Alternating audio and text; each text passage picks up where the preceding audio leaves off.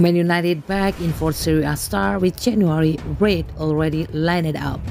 Manchester United are eyeing up a move for the Croatia and Inter Milan midfielder Marcelo Brozovic during the January transfer window.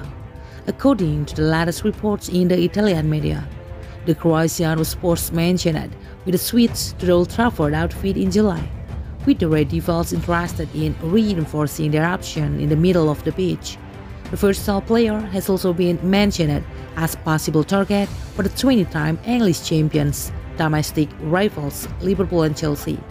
Marcelo is out of contract next summer, but it appears that the Premier League giants want him earlier than that, so United could land the 28-year-old services on a pre-contract agreement in early 2022.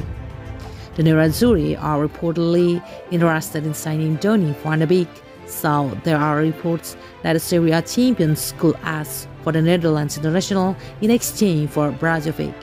However, that is extremely unlikely to happen considering Brozovic's contract situation. Donny cost United £35 million just over years ago, while Marcelo's value will be considerably below that figure.